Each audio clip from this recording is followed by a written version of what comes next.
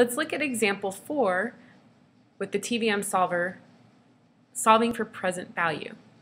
You are planning to buy a car for your son on his 16th birthday. He is 5 years old today. You plan on spending $8,000 on his car and want to invest enough money today to reach this financial goal.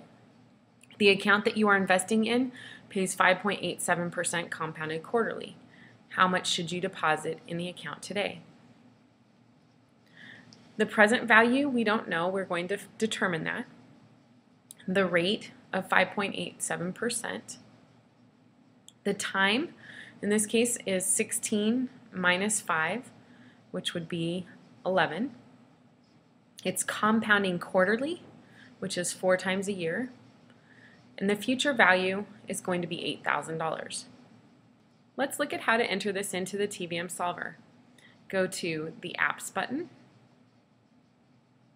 hit Enter for Finance, and Enter for TVM solver.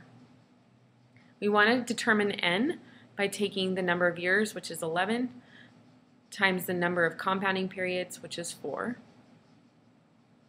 Arrowing down to the interest rate, you can see that N will be 44. Interest rate is 5.87.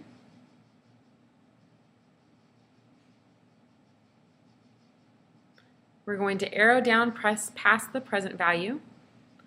There is no payment as well, so we'll go to future value. In this case, we want it to be $8,000. And then arrow down again. The payments per year and compounding periods per year will be 4.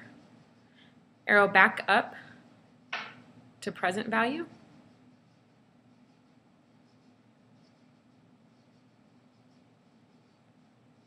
And what we want to do now is hit alpha and enter to solve for the present value.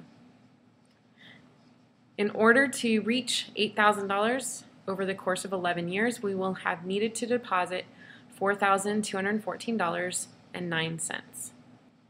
Let's look at how much interest was earned. In order to determine the interest, we take the future value minus the principal. So $8,000 minus the present value or principal, which is $4,214.09, to get the interest earned of $3,785.91.